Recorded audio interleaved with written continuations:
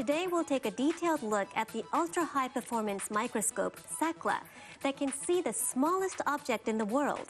It goes beyond the nanometer level and can see an even smaller unit called a picometer. It can see things that are 1/1000th of a millimeter.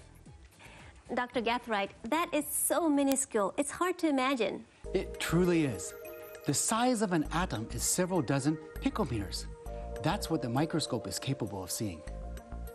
SACLA is located in Hyogo Prefecture, which is in West Japan. It's a rectangular 700-meter long facility, and the whole thing is one giant microscope. So this microscope that allows us to see 1/1000th of a millimeter is 700 meters long. It is. I know it's hard to imagine. One of its main features is that it uses an X-ray free electron laser. Why does it use a laser? To put it simply, it's to create a strong light. Our eyes see light that is reflected off of matter and use the light to discern the shape and color of the object. However, the smaller the object becomes, the less reflected light enters the eye. This makes the object appear darker. Is that why when you raise the magnification on a microscope, then it becomes darker?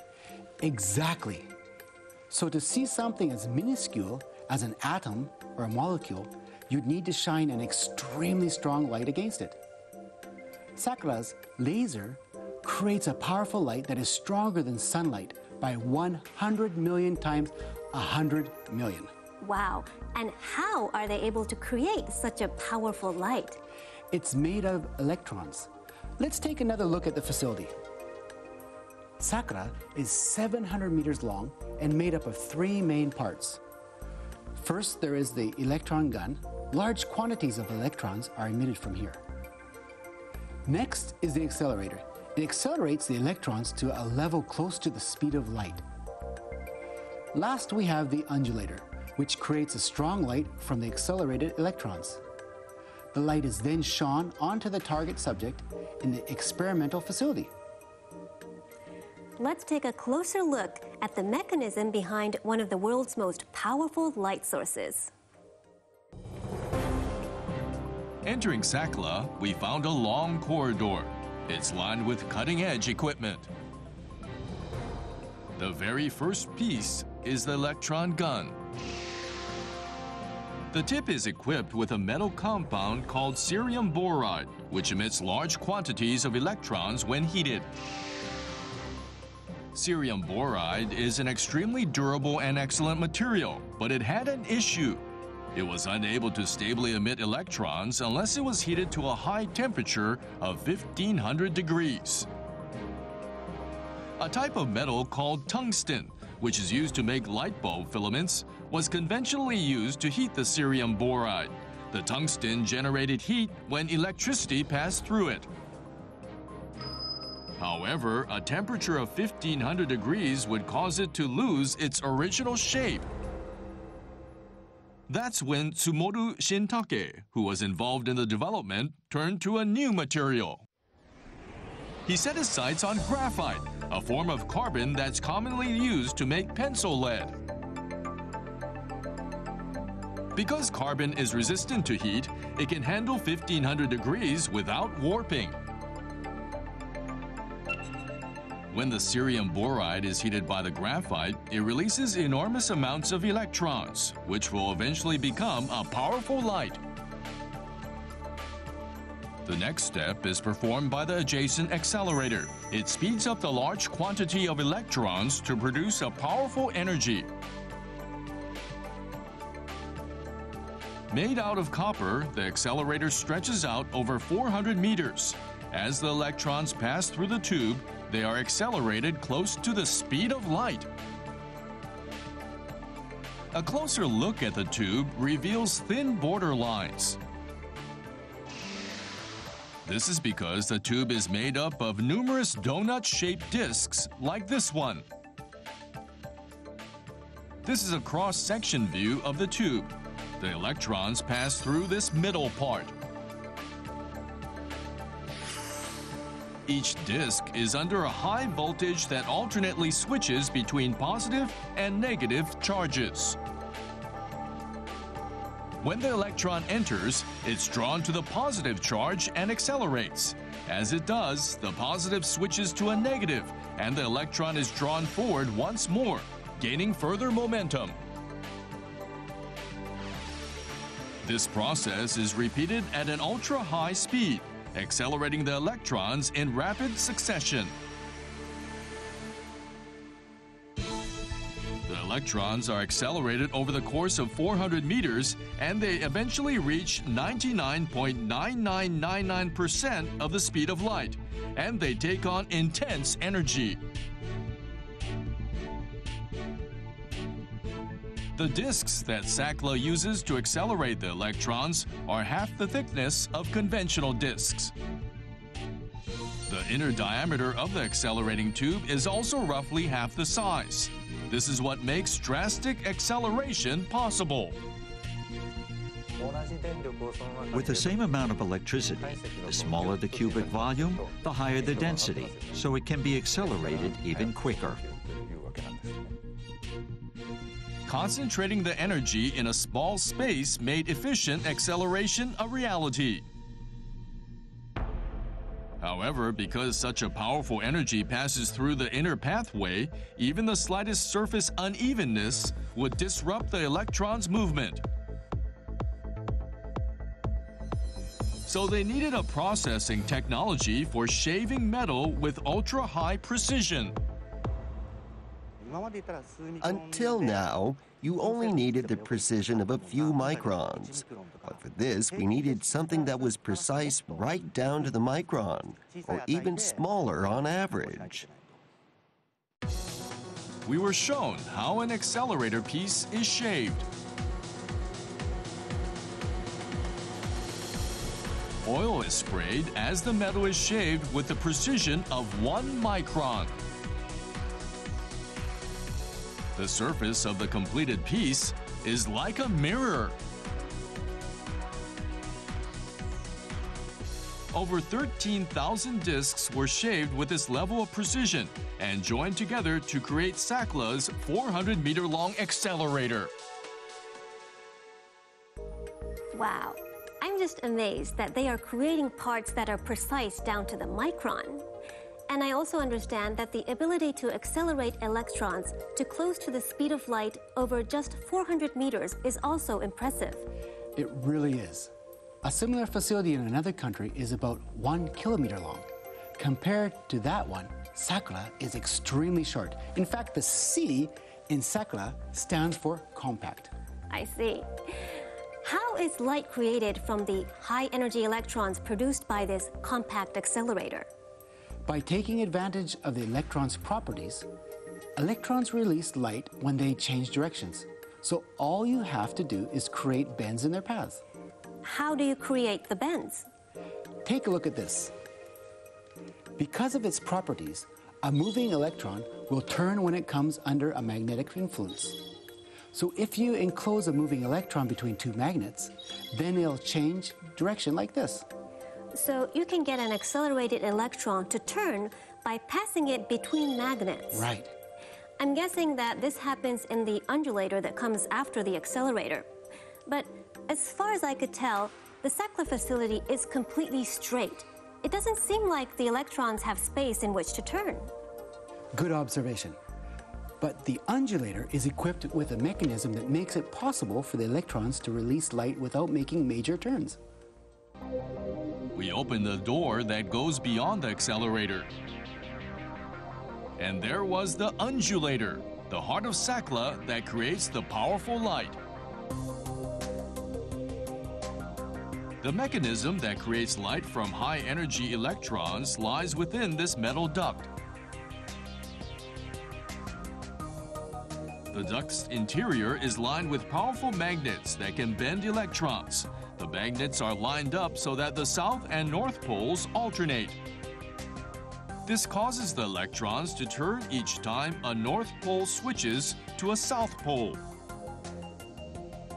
And they release light each time they turn.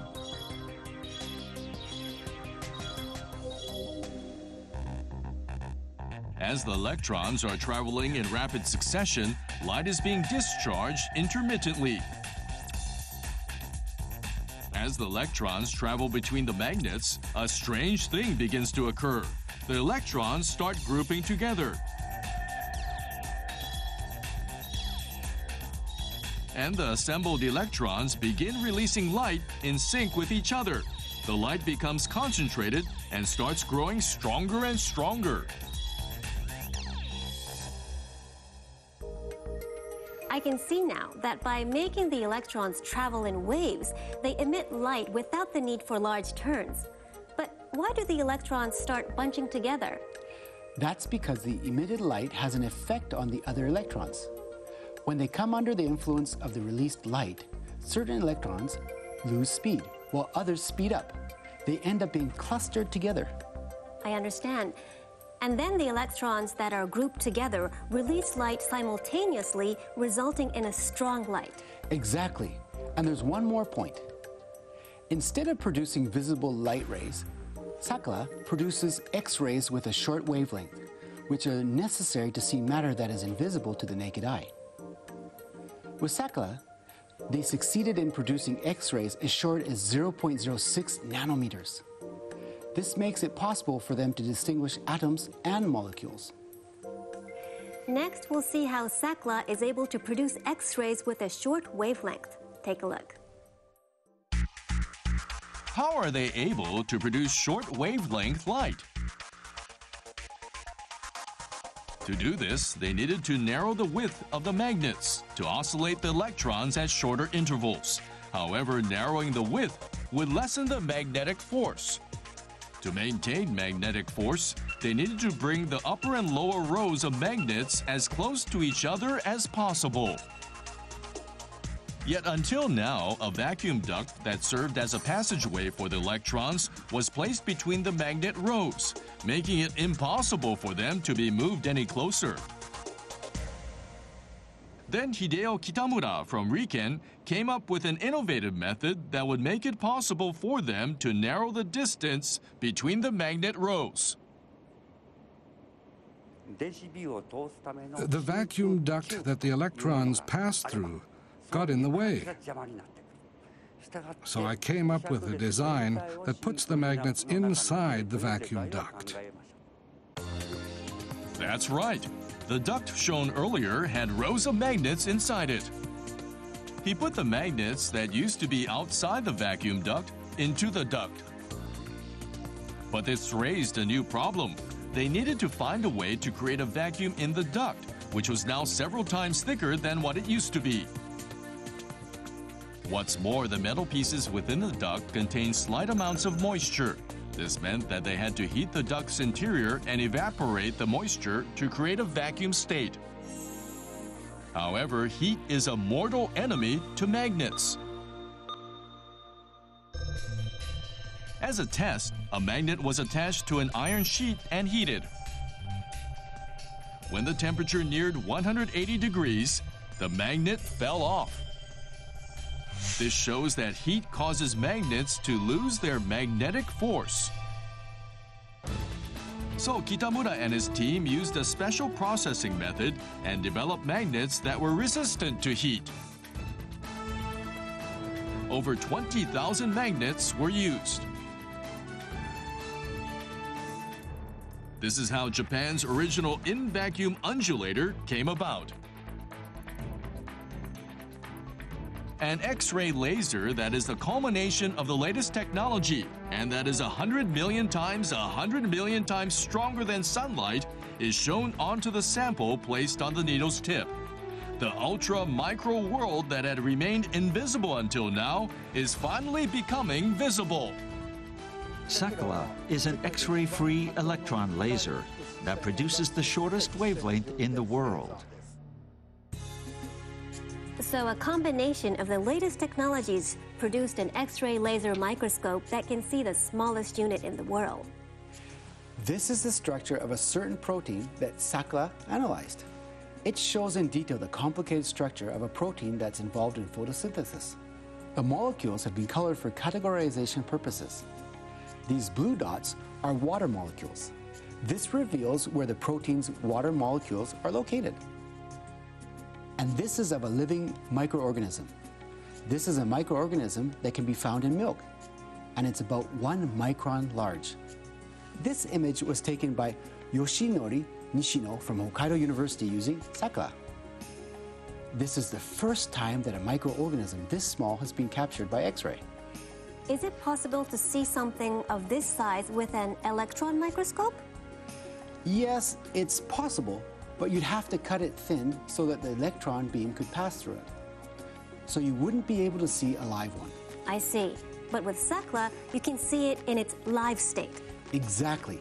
If you look closely at the image, the red, yellow, and white areas are where the DNA is. And do you see how the yellow area looks like it's divided into 2 parts? Uh-huh. There's a possibility that this image captured a cell division taking place. So they were able to observe this phenomenon only because the subject was alive when this image was taken. Exactly. By raising the magnification, they expect to be able to directly observe and study the movement of proteins. When you think about it, the phenomenon of life comes down to proteins working at the atomic and molecular level. So being able to see this for real would be an incredible accomplishment. It is. SACLA could open up new scientific possibilities, which is definitely something to look forward to. Today's the leading edge is the infrared astronomical satellite, ACARI. ACARI's observations have been giving astronomers new and surprising views of the universe. ACARI launched in 2000.